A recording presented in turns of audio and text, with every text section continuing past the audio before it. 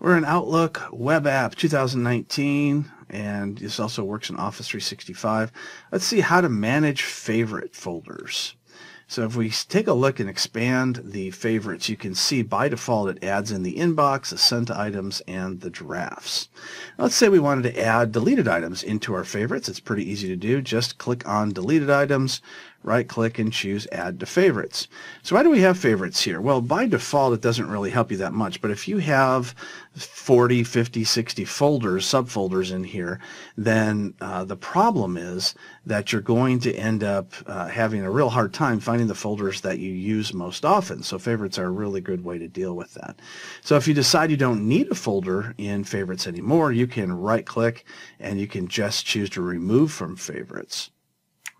Let's just go ahead and do that to the other one as well. Remove from favorites, sent items, remove from favorites, and inbox remove from favorites. Now, that basically shows us no favorite folders whatsoever anymore, and so it'll still show up. You can't get rid of the favorites simply by right-clicking on it or hitting delete or anything like that. It's just going to be there no matter what. But you don't have to necessarily have folders in them if you don't feel that you're going to use them. So that's how you manage the favorite folders in Outlook on the web, Outlook Web App, or Office 365.